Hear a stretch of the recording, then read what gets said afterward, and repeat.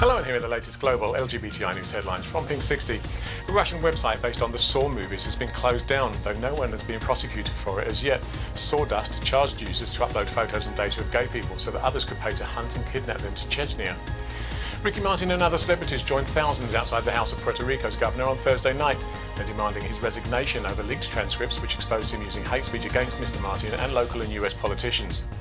A lawyer representing 3 lesbian couples says their cases will probably not change Serbian law and may go before the European Court. Serbia is an EU member and the court has already ruled in favour of marriage equality in a case brought by Italian advocates.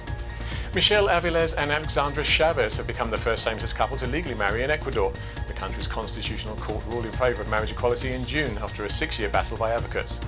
And finally, Netflix animated series 3 Below Tales of Arcadia develops a central character's lesbian storyline in Season 2. Shannon Longhannon, who's voiced by teen actress Bibi Wood, shares a first kiss with a female classmate, effectively coming out at school. Well, that's all from us for this week. We'll be back again on Monday with the latest LGBTI news headlines.